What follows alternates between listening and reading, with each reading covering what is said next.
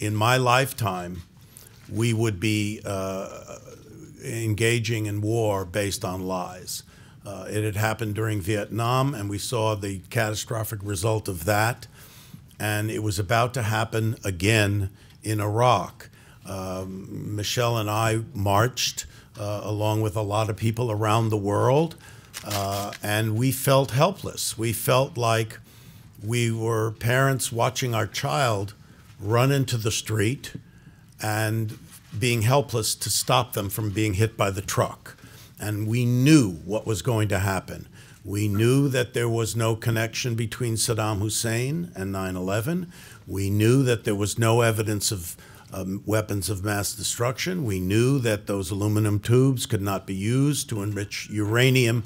And we knew that the administration was using the fear of the American public in going forward and invading Iraq based on the only places that I've been outside of the United States was we were in Zurich, Switzerland for the Zurich Film Festival. We were in Dubai for a festival there, and then here.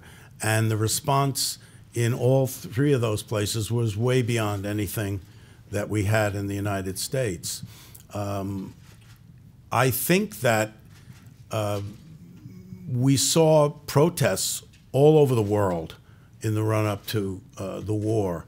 And it was very clear to anybody outside the United States that this was a wrong-headed effort. I think that the people inside the United States were traumatized by 9/11.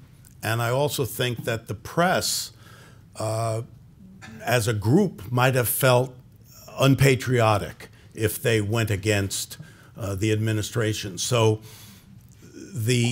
outside the United States, I believe people can see this thing much more clearly. And so I think it should do well here, and I think it will do well. To be honest, I think that, I don't know if it's a new genre.